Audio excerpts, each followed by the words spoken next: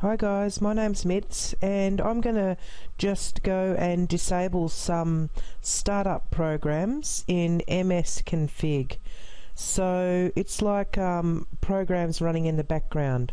So what I'm going to do, I'm in Windows 7, I'm going to go to the Start menu down the bottom here and I'm going to type in MSConfig, C-O-N-F-I-G, so MSConfig, and it comes up with msconfig.exe in the menu here. So I'm just going to click on that. Okay, so this is the system configuration and we're just going to go to the Startup tab here. Now I have some stuff starting up that I do not like at all. So for example, we've got SkyDrive. So I've noticed down in my notification area that SkyDrive is actually loading up and having a couple of problems. So I'm definitely going to take that off because I don't even use it and I'm not even sure how it got there. Now Lightscribe is something to do with CDs, so you know, like scribing on CDs. Now obviously I have a Lightscribe CD burner, but I'm not actually, you know, printing out discs, you know, like labeling them with the Lightscribe, so we'll take that off. Okay, the HP Media Smart Menu. Now I do not use anything to do with the HP. I just run, I've disabled all this stuff before, so I know that you don't even need it.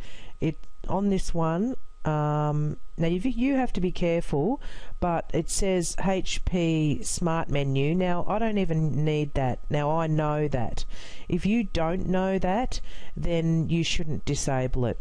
Now this one here, the pointing device driver. Now this is annoying as well and I don't need it. I don't use it. I've got a mouse connected, but mind you, disabling this one does not disable the actual touchpad, even though it looks like it might. Okay, so it doesn't. I'm still using the mouse and I can still use the touchpad even when disabling that. So some of these things I have no idea why I actually need them, because I actually like to go down to the bare bones. Okay, so let's go down a bit more.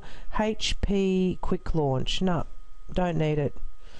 Nuance software, which is the Nuance Dragon, naturally speaking, like it wants to update all the time.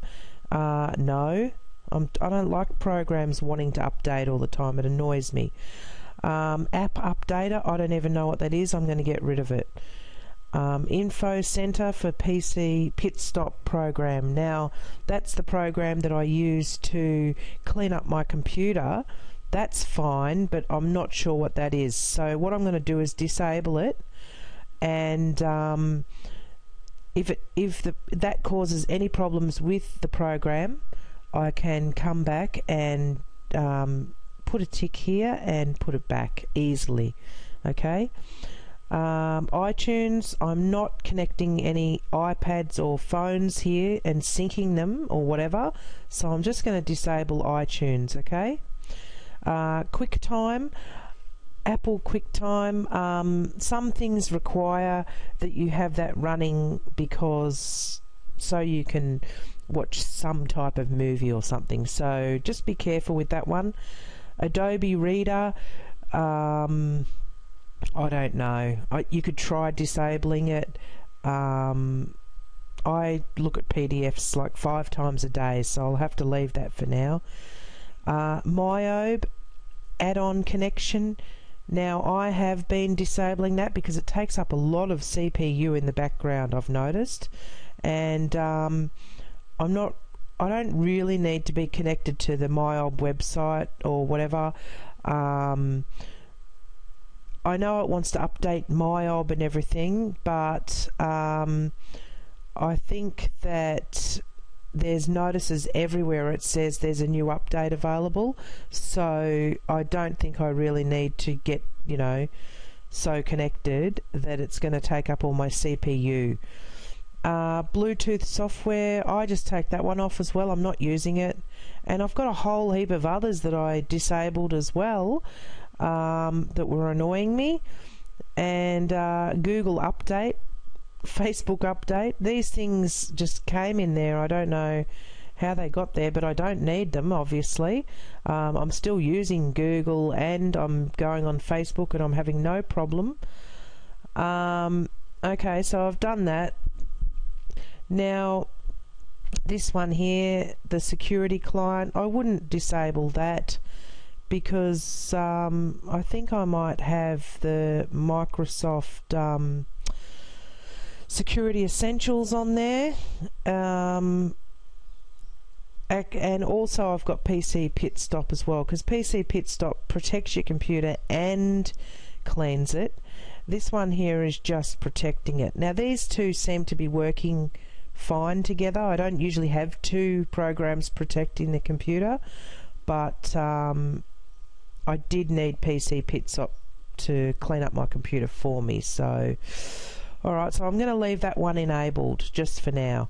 Alright, so that's about it. So what I'm going to do is I'm going to go down to Apply down the bottom here, and that's it, it's done.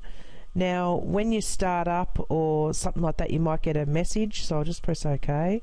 So here it is here. It says you might need to restart your computer before the changes take place.